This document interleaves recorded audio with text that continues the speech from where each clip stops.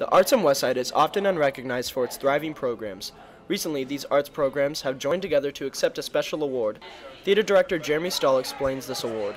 It's given away by the Nebraska for the Arts, which is a nonprofit organization that celebrates arts programs in schools and is kind of an advocate for arts and education. Senior Connor O'Doherty is involved in theater and vocal music at Westside. He explains the application process for this award. Stoll, the theater director at Westside, was the one who nominated our school for the award, and basically he had to get a bunch of letters from the directors of the different art programs. It's just a nice way to visibly highlight to other people that may not know what's going on in the arts in this school that we really do have a thriving program here, or programs.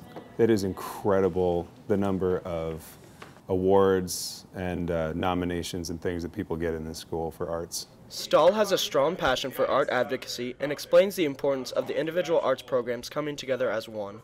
There are not a lot of awards or recognition out there for just arts advocacy as a whole. You know, there's visual art, or there's media art, or there's marching band or orchestra. It's all thought of separately, but in my mind, that is arts education in the schools. By overcoming the differences in the arts programs, Westside has built a strong reputation in the arts community.